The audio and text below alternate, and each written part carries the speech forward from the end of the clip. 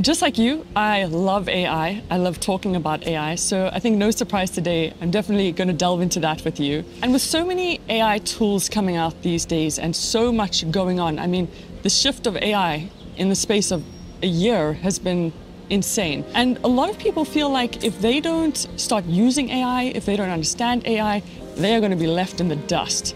So why should people start using Google's AI?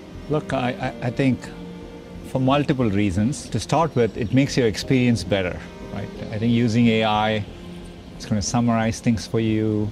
It's going to save you time. Now you can type a much more complex question, right? Find me exercise studios within 4 miles of where I live and open at these hours. And it kind of summarizes an answer for you. So it just makes your life a bit easier. That's the primary way we are putting AI in our product. Yeah. AI is going to be in our lives across everything we do. Learn to understand where it's good at, what the pitfalls are. So I think there's a part of getting familiar with the new technology too. So you want to do it for both reasons.